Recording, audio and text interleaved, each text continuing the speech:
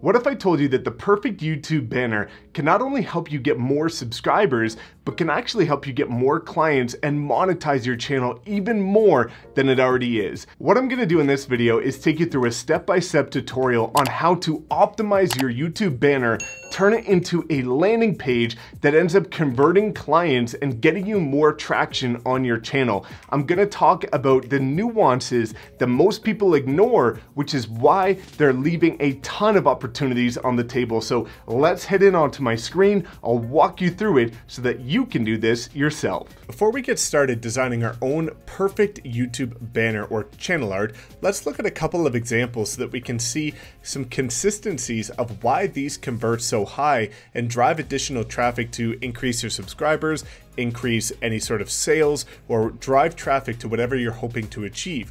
You can see how these are all consistently set up, where you've got the image of the person, you've got the name of the channel, some additional context in the center. And then on the right hand side, you've got a call to action. And then on the left hand side, you've got some additional supporting credibility or context. And you can see this is the same for all of the channel arts that we've actually designed for people. It's all extremely consistent across the board with every single person that we've been doing this for.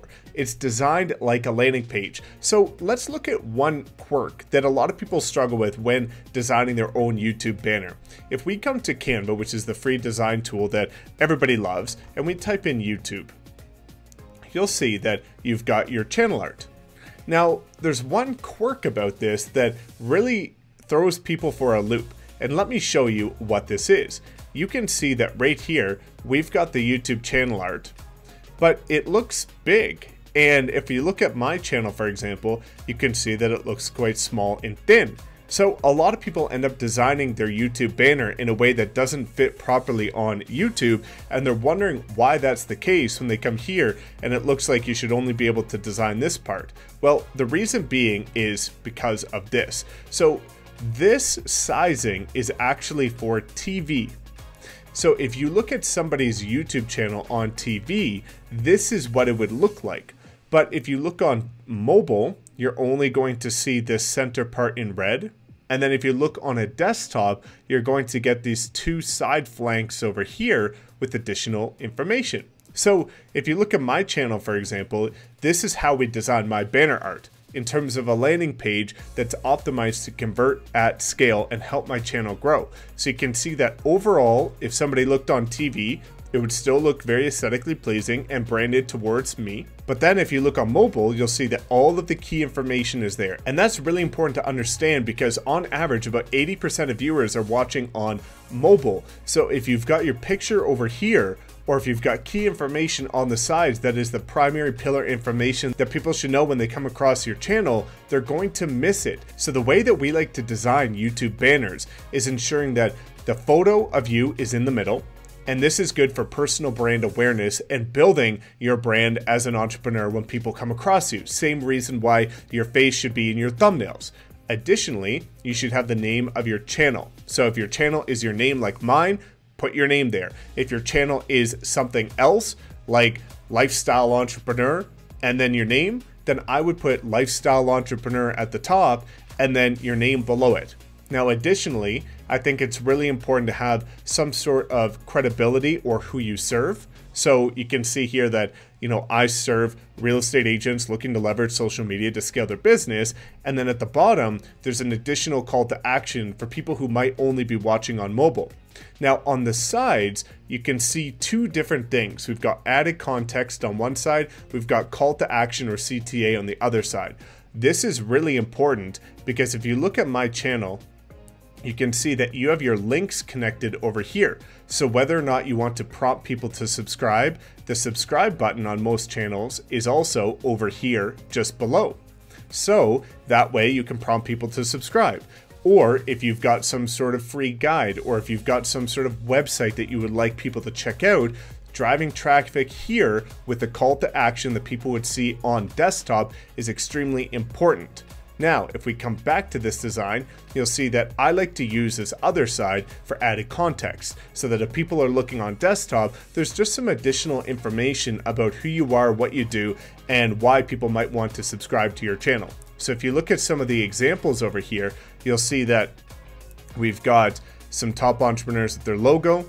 We've got some people that are putting motivational speaker, podcast host, mentor.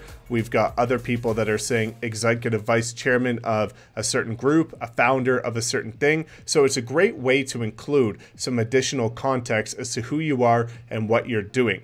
Now, one cool thing that I want to share with you if you're looking to design your own YouTube banner is that a lot of people are wondering, well, Mike, how did you remove the background from this image so that you can start to design on your YouTube channel? Well, exactly how you can do this. You can come over to Google and type in background remover, and then come to this site here. I use this site all the time. Now, if we upload an image, you can see that we can just choose something like this, and then it will, for free, remove the background for you. So you can see what it looked like before, you can see what it looks like after. And then all that you need to do is download it and it'll go directly to your computer, which is really, really cool. Now, if you're designing your own banner, there's a couple different things you can do.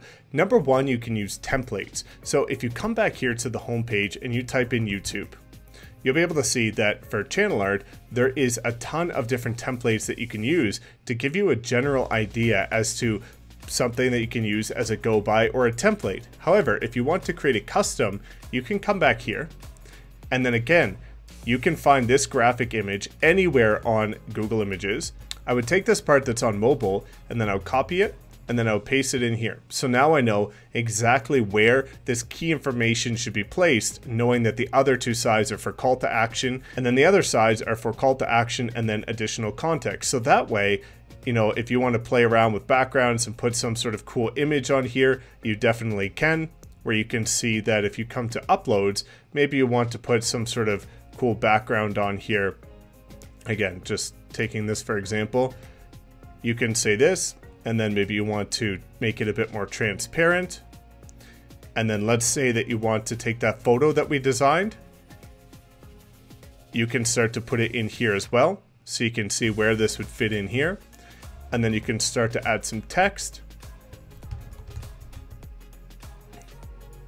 And you can start to play around with this to make sure that you're fitting all of these different elements into the right sections with the call to actions and the arrows. So that way, as you continue to design this, you'll see that you've got all of your channel optimized to make sure that people are coming to the right information at the start. As you can see here, they've got more context over here, and then they've got a call to action designed like a landing page to help their channel grow. So these are the key elements that I highly recommend including in any YouTube banner. And if you want to know any more about having banners designed or anything else related to social media branding, just drop a comment below and I will gladly help you. So hopefully this gives you some additional context of the proper elements you need to properly design your YouTube banner like an optimized landing page so that you convert, get more subscribers, and get better traction with your channel. Again, if you have any other questions, please make sure to comment below. Otherwise, like, comment, subscribe, and we will see you next time.